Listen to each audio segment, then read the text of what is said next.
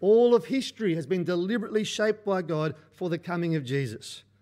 He is at the very centre of all of God's plans and purposes.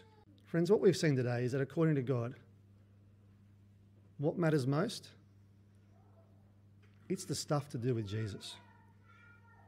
God shaped all of history in preparation for his arrival. He is that important.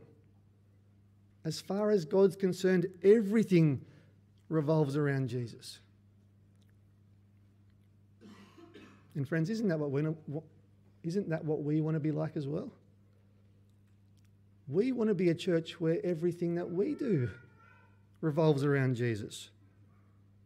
We want to be a church where all that we do is systematically, symmetrically, all worked out so as to point to him. We want to be like that because we are convinced that he truly is the centre of all things.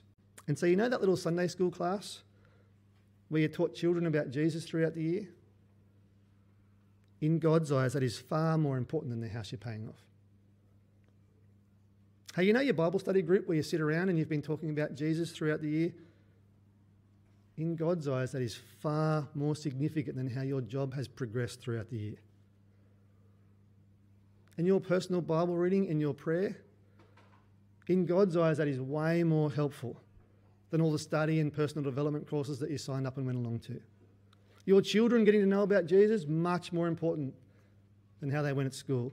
Your striving for obedience to Jesus far outweighs your striving to be fit this year.